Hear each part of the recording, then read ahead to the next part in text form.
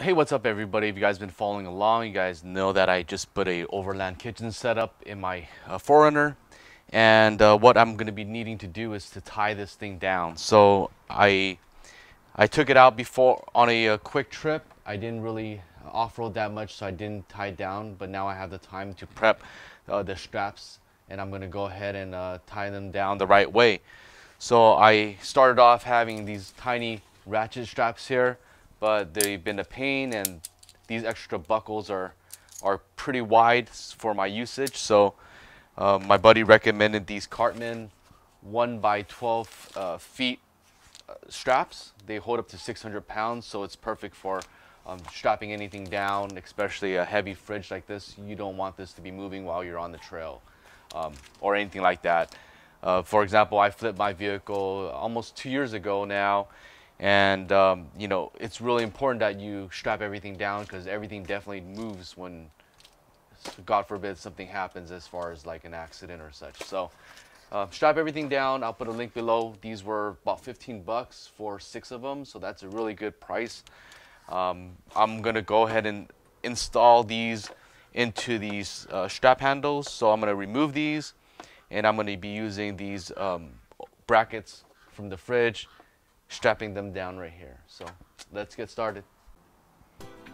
So a quick comparison, these are both 1-inch straps. The buckle on these are so much more lower in profile than these buckles. So take a look at that. So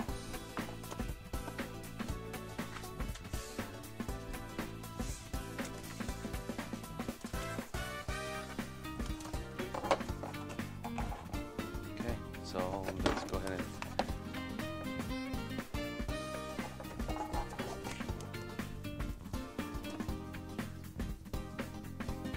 definitely these ones from Amazon are already a lot thicker.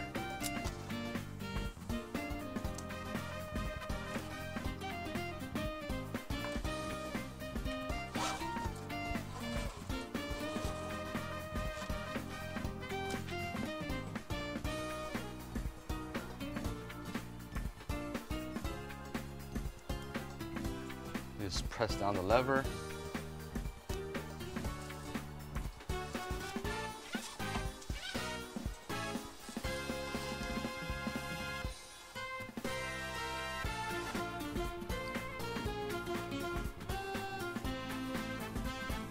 Wow, these are super easy to use, and it is really strong.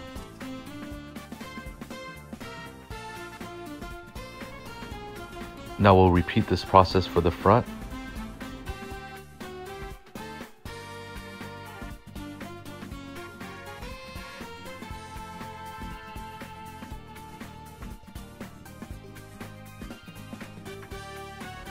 Now I'm going to go ahead and measure about 6 inches, leaving a little bit of extra room so that we can pull and tighten it, and just go ahead and cut.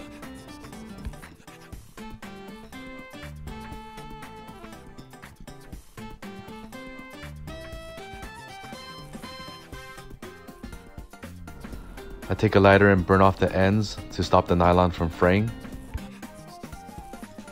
And there you go. The lashing straps are installed. The ends are burned. It's nice and tight. Again, it's rated up to 600 pounds, so it should hold all your goods in there. I'm gonna go ahead and test it out, but so far I like it. It's a lot more low profile than having the ratchet straps. It's a lot lighter in weight and footprint. So hope you guys enjoyed the video.